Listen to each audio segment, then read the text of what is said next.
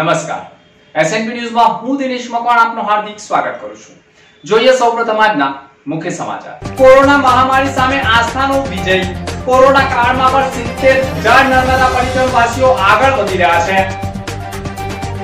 ચોકારી ગામના યુવકની હત્યાને લઈ પાદરા તાલુકાના સમસ્ત રાવણ યોગી સમાજ મેદાનમાં। મામલતદારને આવેદન પત્ર પાઠવી આરોપીઓને ફાંસીની સજાની માંગ। ભરૂચ શહેરમાં 30 સેન્ટરો પર મેગા વેક્સિનેશન કેમ્પ યોજાયો। નાગરિકોને અપાયું 1 લીટર તેલનું pouch.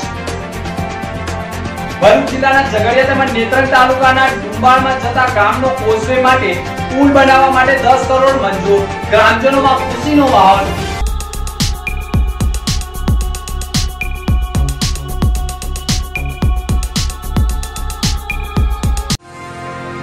Shri Jagannath food centre ભરૂચની સ્વાદ પ્રેમી જનતા માટે માનીતું નામ એટલે Shri Jagannath food centre. Punjabi, Chinese, pav bhaji, ખીચડી શાક સહિતનું ટેસ્ટફુલ જમવાનું। હાલની સ્થિતિને ધ્યાનમાં રાખી પાર્સલ સેવા ઉપલબ્ધ। આવો, ખાઓ અને ખવડાવો। અમારી બીજી શાખા તવરા રોડ ઉપર। આજે જ પધારો શ્રી જગન્નાથ ફૂડ, જાડેશ્વર રોડ, ભરૂચ। મહામારી સામે આસ્થાનો વિજય થયો હોય તેમ કોરોના કાળમાં પણ 70,000 થી વધુ નર્મદા પરિક્રમવાસીઓ આગળ વધી રહ્યા છે। કોરોના કાળ વચ્ચે પણ નર્મદા પરિક્રમામાં કોઈ ઓટ આવી ન હોવાનું નર્મદા મૈયા ભક્તોએ બતાવી મહામારી સામે આસ્થાનો પણ વિજય કર્યો હતો। અંદાજે 70,000 કરતા વધુ પરિક્રમવાસીઓએ પરિક્રમામાં અત્યાર સુધી કરી ચૂક્યા છે। પગપાળા, દંડવત, બસ, मोटरसाइकिल सहित 4 व्हील में पर परिक्रमवासियों उमटी रहा है। ग्राम सांडिया से आए हुए हैं। हम 20 सदस्य हैं और करीब 50 सदस्य और आ रहे हैं। कोरोना की वजह से करीब 2 साल से मां नर्मदा की परिक्रमा पर रोक लगा दी गई थी। इस वजह से बहुत कम लोगों का आना हुआ है और अभी मुश्किल से लॉकडाउन खुला है तो परिक्रमा पर लोग निकले हुए हैं और सभी लोग कामना करते हैं कि पूरे भारतवासियों का स्वास्थ्य अच्छा रहे, मां नर्मदा उनकी रक्षा करे। यही भावना लेकर हम मां नर्मदा की परिक्रमा पर निकले हैं। प्रथम 1.5 મહિનામાં 70,000 કરતા વધુ પરિક્રમવાસીઓનું આગમન થતા આગામી 2 મહિનામાં 2 લાખ કરતા વધુ પરિક્રમવાસીઓ આવવાનો અંદાજ લગાવવામાં આવી રહ્યો છે। મધ્યપ્રદેશ, મહારાષ્ટ્ર, રાજસ્થાન, ગુજરાત, ઉત્તરાખંડ, ઝારખંડ સહિત દેશના 10 થી વધુ રાજ્યોના લોકો નર્મદા પરિક્રમા કરી ચૂક્યા છે। ભારત વર્ષમાં એકમાત્ર એવી નદી જેની પરિક્રમા આદि અનાદि કાળથી થઈ રહી છે। जय श्री हर हर नर्मदे हर। कहाँ से आए हो महाराज? महाराष्ट्र से परिक्रमा करने के लिए। परिक्रमा ओंकार जी से उठाई है। 2 साल बंद था कोरोना में जी। तो कब चालू किया? अभी चालू हुआ, दीपावली होने के बाद दूसरे दिन तीसरे दिन। कहाँ से लोग आते हैं और कितने लोग जुड़े आपके साथ? दूर दूर से पुणे, बीड, बॉम्बे ऐसे उधर से आते हैं।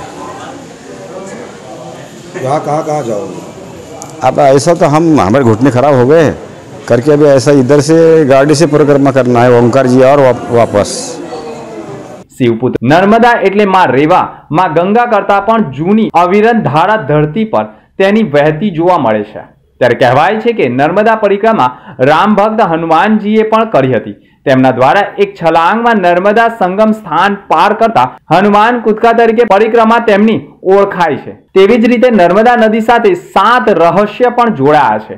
આ વચ્ચે આદિ અનાદિ કાળથી ચાલી આવતી નર્મદા પરિક્રમામાં એક પગપાળ અને બીજા જલધારા પરિક્રમા પ્રચલિત હતી કે સમય સાથે બદલાવ થતા હવે મોટર માર્ગો અને બાઇક માર્ગે પણ ટ્રેન અને બસ માર્ગે પણ નર્મદા પરિક્રમા યોજવામાં આવી રહી છે। 21મી સદીની સૌથી મોટી મહામારી એવી કોરોના મહામારી વચ્ચે પણ નર્મદા ભક્તોની ભક્તિમાં ઓટ આવી નથી। પ્રતિવર્ષ 2 લાખ કરતા વધુ પરિક્રમવાસીઓ આવતા હોય છે, જેમાં ચાલુ વર્ષે માત્ર 1.5 માસમાં 70,000 થી કરતા વધુ પરિક્રમવાસીઓ પરિક્રમાનું પ્રથમ ચરણ પૂર્ણ કરી બીજા ચરણમાં પ્રસ્થાન કર્યું છે। એટલું જ નહીં, અયોધ્યાથી લઈ અનેક ધાર્મિક આશ્રમ, સંતો, મહંતો પરિક્રમા કરી રહ્યા છે। ત્યારે કોરોના મહામારી સામે આસ્થાનો જંગમાં હાલ આસ્થાની જીત જોવા મળી રહી છે। नर्मदा परिक्रमा चालू आ वर्षे थई रही है त्यारे कोरोना महामारी ने लईने 2 वर्ष ત્યાં સ્થગિત હતી નર્મદાની પરિક્રમા। આ વર્ષે ચાલુ વર્ષે અત્યાર સુધીમાં લગભગ 70,000 થી 75,000 પરિક્રમાવાસી આવી ચૂક્યા છે અને ખાસ કરીને આપણું રામકુંડ તીર્થ જે આપણું ભરૂચ જિલ્લાની ધરોહર છે ને અહીંયા તમામ પરિક્રમાવાસીઓ અહીંયા આવે છે રામકુંડ તીર્થ ઉપર અને પ્રસાદી લઈને આગળ પ્રસ્થાન કરે છે. આ વર્ષે કોરોનાનું બહુ એટલું બધું નથી, પણ છતાં મધ્યપ્રદેશ સરકાર, ગુજરાત સરકારે કોઈ પાબંદી આ વખતે કોઈ પ્રતિબંધ છે નહીં. એટલે આ વખતે ઘણી રોજની પર ડે લગભગ 10 થી 11 12 બસો આવે છે, 4 વ્હીલરો આવે છે, પેડલ આવે છે ને ટ્રેનોમાં પણ આવે છે. તો આ વખતે પરિક્રમાવાસી નર્મદા મૈયાની જે પરિક્રમા છે ખૂબ ધામધૂમથી થઈ રહી છે. અને તમામ ભરૂચ જિલ્લાની જનતાને મારી એક વિનંતી કે જ્યાં જ્યાં આપને પરિક્રમાવાસી કોઈ બી સાધુ સંત મળે એને ટુકડો આપજો, એમની સેવા કરજો. આપણો ધર્મ છે અને આપણા રામકુંડ તીર્થ ઉપર તો 2 ટાઈમ ભોજન 2 વાર ચા આપી અને એમનું પેટ ભરવામાં આવે છે. ભગવાનની કૃપાથી, મા નર્મદાની કૃપાથી ખૂબ આનંદથી બધા પરિક્રમા કરી રહ્યા છે. ચોકારી ગામના યુવકની હત્યાને લઈ પાદરા તાલુકા સમસ્ત રાવણ યોગી સમાજ દ્વારા મામલતદારને રજૂઆત કરી હતી. રાવણ સમાજના યુવાનને ન્યાય અપાવો! રાવણ સમાજના યુવાનને ન્યાય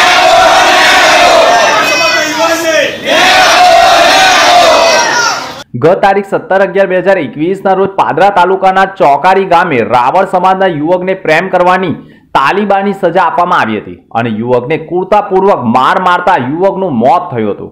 આ સમગ્ર બનાવની ઘટનાનો વિડીયો પણ સતત સોશિયલ મીડિયા ઉપર સામે આવ્યો હતો. પોલીસે પણ આરોપીઓની અટકાયત કરી લીધી હતી. ત્યારે આજે તાલુકા સમસ્ત રાવણ યોગી સમાજ દ્વારા પાદરા ફૂલબાગ પાસેથી મોટી સંખ્યામાં ભેગા થઈ બેનરો સાથે મામલતદાર કચેરી સુધી રેલી યોજી હતી અને મામલતદાર કચેરીએ પહોંચ્યા હતા અને યુવકને માર મારનાર આરોપીઓને ફાંસીની સજાની માંગ સાથે ઉગ્ર રજૂઆત કરી હતી. આજરોજ જે તારીખ 17/11/2021 ને બુધવારના રોજ ચોકારી ગામે સ્વર્ગસ્થ જયેશભાઈ મેલાભાઈ રાવણનું કેટલાક ગામના અપરાધીઓ દ્વારા તાલિબાનિક રીતે માર મારી મોત નિપજાવવામાં આવેલું. એ સંદર્ભમાં આજરોજ અમુક પાદરા તાલુકો, પાદરા નગર અને વિવિધ આજુબાજુ જિલ્લા તાલુકામાંથી રાવણ સમાજ ભેગો થઈને રેલી સ્વરૂપે, મૌન રેલી સ્વરૂપે એક મામલતદારશ્રીને આવેદનપત્ર આપ્યું છે અને પરિવારને ન્યાય મળે અને આરોપીઓને કડકમાં કડક ને વહેલેમાં વહેલી સજા થાય અને આ ઘટનાનો કેસ ફાસ્ટ ટ્રેક કોર્ટ જિલ્લા મજિસ્ટ્રેટમાં ચાલે એવી રજૂઆત આજરોજ અમે મામલતદાર સાહેબ જોડે આવેદનપત્ર આપીને કરી છે અને જે ચર્ચા મૌખિક કરવા જેવી હતી એ પણ મૌખિક ચર્ચા પણ કરી છે અને આવેદનપત્ર આપ્યું છે. મારા ભાઈને ઘરેથી એ લોકો ઘસીડીને મારતા લઈ જાય મારા ભાઈને. તો મેં મારા ભાઈની જોડે તણાઈને મારા ભાઈ મને છોડી નહીં, એટલે હું એ મારા ભાઈની જોડે તણાઈ. તો મને એ લોકો મારતા એ મને બી વાગતું અને એમના ઘેરે લઈ જઈને માર કરતા મારા ભાઈને. તો પછી ઘેરે લઈ જઈને એ લોકો એમના જાબુડાનું ઝેર છે, તો જાબુડાના ઝેર દ્વારા મારા ભાઈને બાંધી દીધો. તો એ લોકોને કહેતી રહી કે મારા ભાઈને તમે આવી રીતના નહીં બાંધો. મારા ઘેર મારા કાકા કે ઘેર કોઈએ નથી, એમ મારા કાકાને કેમ બધા અમને આવવા દો. પછી મારા કાકાને અને તમારથી મારા કાકાને નાવા દેવા હોય તો મને કશો બધો નહીં, પણ તમે પોલીસની કાર્યવાહી કરો. પોલીસ જે કહેશે એ ખરું. મારા ભાઈને ત્યાં આગળ મારશે ને તો અમને નહીં એ થાય, પણ મારા ભાઈને તમે અહીંયા આગળ મારો છો તો મારાથી જોવાતું નથી. એમ હું તમારા પગે પડું, હું તમારા પગે પડું છું, એ લોકોને પગે લાગતી, પણ એ લોકોએ કંઈ સાંભળ્યું જ નહીં મારું. તો મને એના ભયે પછી પેલા જયેશને મારવા જતા એ વખતે હું આગી ખસી જાય. આગી ખસી તો મને એનો ભય એમ રાવણ વિશે એને બધું એમ બોલી જાય, ખરાબ બોલી જાય. એટલે પછી મને એના ભયે પછી મને એક લાકડી મારી એને. એક લાકડી મારતા પછી મને ચક્કર આવે એટલે હું નીચે પડી જાય. એટલે મારી એટલી જ મારી નમ્ર વિનંતી છે કે જેવા મારા ભાઈને એ લોકોએ જેવી રીતના માર્યો બોધીને મારા ભાઈને મરી જાય, પછી એ લોકોએ જબરજસ્ત માર્યો એવી ભુવર જગ્યાએ ને બધું મારા ભાઈને બહુ જ માર્યો એમ. એટલે મારી એટલી નમ્ર વિનંતી છે કે અમારા રાવણ સમાજ અત્યારે ભેગું થયું છે, તો અમે રાવણ સમાજ બધા ભેગા થઈને અમે ખાલી એટલી નમ્ર વિનંતી છે મારી કે મારા ભાઈને જલ્દીમાં જલ્દી અત્યારે આ ન્યાય મળે અને એમને ફાંસીની સજા થાય. ભરૂચ જિલ્લાના ઝઘડિયા તેમજ નેત્રંગ તાલુકાના ડુંબાણમાં જતા ગામના કોઝવેના સ્થાને પુલ બનાવવા માટે 10 કરોડની ગ્રાન્ટ મંજૂર થઈ છે. જિલ્લાના ઝઘડિયા તેમજ નેત્રંગ તાલુકામાં ચોમાસામાં પણ ભારે વરસાદ ખાબકતા તેમજ ઉપરવાસમાંથી પાણીનો પ્રવાહ વધતા નીચાણવાળા ગામોમાં પાણી ફરી વળતા ગ્રામજનો માટે કપરી પરિસ્થિતિનું નિર્માણ થવા પામે છે.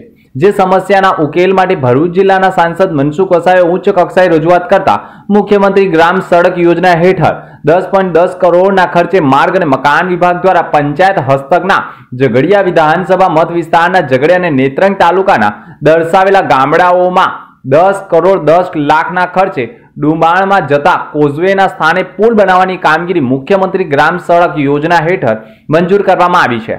ઉપરોક્ત ગામમાં પુલનું નિર્માણ થશે ત્યારે તેઓને પડી રહેલી હાડમારીમાંથી મુક્તિ મળશે તેમ પણ લાગી રહ્યું છે. નોંધારાનો આધાર પ્રોજેક્ટ હવે નિરાધાર ગરીબોને રોજગારી આપવા આગળ વધી રહ્યું છે.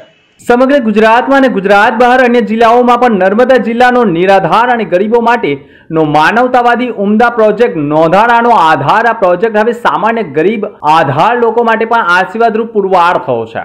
નર્મદા જિલ્લા કલેક્ટરના માર્ગદર્શન હેઠળ અને નર્મદા જિલ્લા ભારતીય જનતા પાર્ટીના પ્રમુખ શ્યામભાઈ પટેલ અને તેમની ટીમ તથા એનજીઓ અને એનજીઓ સંસ્થાઓના સહયોગથી સફળતાપૂર્વક આગળ વધી રહ્યો છે. પ્રોજેક્ટ હવે ગરીબ અને નિરાધારોની રોજગારી આપવા તરફ આગળ વધી રહ્યો છે. નોંધારાનો આવા પરિવારો પોતાના પગ ઉપર ઊભા થાય તે માટે રોજગારી મેળવતા થાય અને પોતાના પગ ઉપર ઊભા થઈ આર્થિક રીતે સદ્ધર બન્યા તેમજ રાષ્ટ્રના પ્રવાહમાં આ વર્ગો પણ જોડાઈ જાય તે માટે તમામ પ્રયાસો થઈ રહ્યા છે. જેના ભાગરૂપે પીપળા ખાતે પ્રાંત અધિકારી કચેરી પાસે સખી મંડળની બહેનોને 5 જેટલી હાથલારી લોકાર્પણ કરવામાં આવ્યું હતું. મારું નામ થોડીબેન છે અને મને લારી મળી છે નોંધારાના આધારથી. આ એના એ છે એટલે મેં બહુ ખૂબ આભાર માનું છું કે મને લારી મળી છે. બહુ સહારો થઈ ગયો છે મારા છોકરાઓને. મેં કંઈ મહેનત કરી શકું. સરકારને ખૂબ આભાર.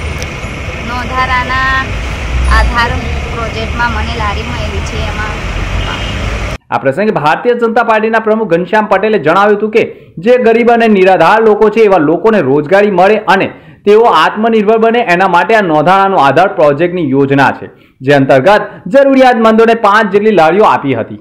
મુખ્ય ઉદ્દેશ આ લોકોને પગભર બનાવવાનો છે.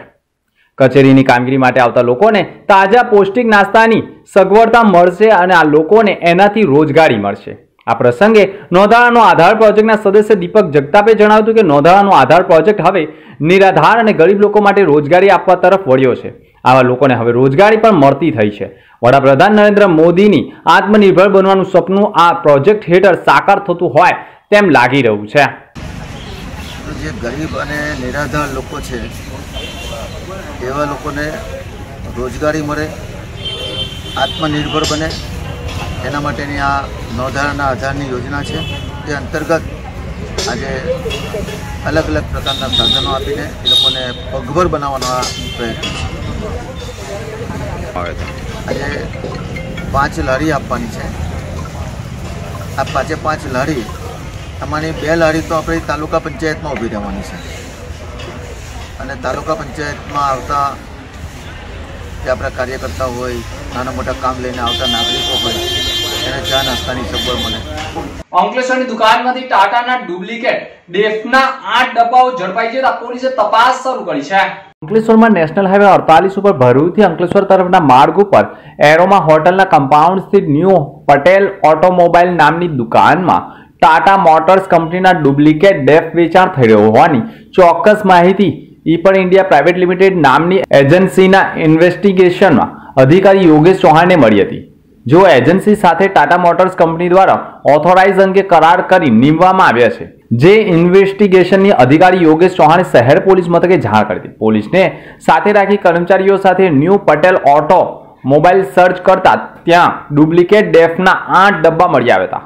જે 8,000ની કિંમત આ ડેફના ડબ્બા જપ્ત કરી શહેર પોલીસે ફરિયાદ નોંધી આગળની કાર્યવાહી આરંભી હતી. પાલેજ સાસરોદ વચ્ચે ઇકો અને કાર વચ્ચે ગમખવાર અકસ્માતમાં 5 લોકોનો આબાદ બચાવ થયો હતો. જિલ્લાના નેશનલ હાઈવે 48 ઉપર અકસ્માતોની ઘટનાઓ નોંધાઈ રહી છે. ત્યારે પાલેજ સાસરોદ ગામ વચ્ચે ઇકો અને ટ્રક વચ્ચે અકસ્માત થતા ઇકોમાં સવાર 5 લોકોનો આબાદ બચાવ થયો હતો. ગત મોડી રાત્રિએ પાલેજ નજીક નેશનલ હાઈવે 48 ઉપર પાલેજ અને સાસરોદ ગામ વચ્ચે એક ઇકો ચાલકને અડફેટમાં લેતા અકસ્માત સર્જાયો હતો. તેમાં સવાર 5 લોકોને હેમખેમ બહાર કાઢવામાં આવ્યા હતા. અકસ્માતના પગલે વાહન વ્યવહાર ખોરવાયો હતો, પરંતુ આજુબાજુના ગ્રામજનો સ્થળ ઉપર દોડી આવ્યા હતા અને ઇકો ચાલક પોતાની ઇકો સાથે રોડ ક્રોસ કરી રહ્યો હતો. તે દરમિયાન અકસ્માત સર્જાયો હતો. જોકે અકસ્માતમાં કોઈ મોટી જાનહાનિ થવા પામી ન હતી. ભરૂચ શહેરમાં 30 સેન્ટરો ઉપર મેગા વેક્સિનેશન કેમ્પનું આયોજન કરાયું, જેમાં નાગરિકોને 1 લીટર તેલનું પાઉચ આપવામાં આવ્યું હતું. નગરપાલિકા હદ વિસ્તારમાં 30 સેન્ટરો ઉપર યોજાયેલા મેગા વેક્સિનેશન કેમ્પમાં વેક્સિનનો ડોઝ લેનારા પ્રત્યેક વ્યક્તિને 1 લીટર તેલ તંત્ર તરફથી ફ્રીમાં આપવામાં આવ્યું હતું. મેગા વેક્સિનેશન કેમ્પમાં જિલ્લા કલેક્ટર તુષાર સુમેર, આરોગ્ય વિભાગના અધિકારી ધોલેરા સહિત ભરૂચ નગરપાલિકાના ચીફ ઓફિસર સંજય સોની સહિત તંત્રના અધિકારીઓ વિવિધ સેન્ટરો ઉપર ઉપસ્થિત રહી લોકોને વેક્સિનેશનના ડોઝ લેવા માટે જાગૃતિ પ્રદાન કરાવી હતી। મહત્વનું છે કે જિલ્લામાં અત્યાર સુધી 15,000 થી વધુ લોકોએ વેક્સિનનો બીજો ડોઝ લીધો નથી, ત્યારે તંત્ર દ્વારા હવે તાલુકા મથકે અને શહેરી વિસ્તારમાં વધુમાં વધુ લોકો વેક્સિનેશનનો ડોઝ મુકાવી લે માટે મેગા વેક્સિનેશન કેમ્પનું આયોજન સતત કરવામાં આવી રહ્યું છે। તેમજ જિલ્લા કલેક્ટર દ્વારા પણ લોકો વેક્સિનેશનનો ડોઝ ઝડપથી લે અને પૂર્ણ કરે તેવી અપીલ પણ કરવામાં આવી હતી। અંતમાં મુખ્ય સમાચાર પર ફરી એક નજર। કોરોના મહામારી સામે આસ્થાનો વિજય। કોરોના કાળમાં પણ 70,000 નર્મદા પરિક્રમવાસીઓ આગળ વધી રહ્યા છે। ચોકારી ગામના યુવકની હત્યાને લઈ પાદરા તાલુકાના સમસ્ત રાવણ યોગી સમાજ મેદાનમાં। મામલતદારને આવેદન પત્ર પાઠવી આરોપીઓને ફાંસીની સજાની માંગ। ભરૂચ શહેરમાં 30 સેન્ટરો પર મેગા વેક્સિનેશન કેમ્પ યોજાયો। નાગરિકોને અપાયું 1 લીટર તેલનું પાઉચ। ભરૂચ જિલ્લાના ઝઘડિયા તેમજ નેત્રંગ તાલુકાના ડુંબાળમાં જતા ગામનો કોઝવે માટે પુલ બનાવવા માટે 10 કરોડ મંજૂર। ગ્રામજનોમાં ખુશીનો માહોલ। તો આ હતા ત્યાર સુધીના સમાચાર। નવા સમાચાર સાથે ફરી મળીશું। નમસ્કાર।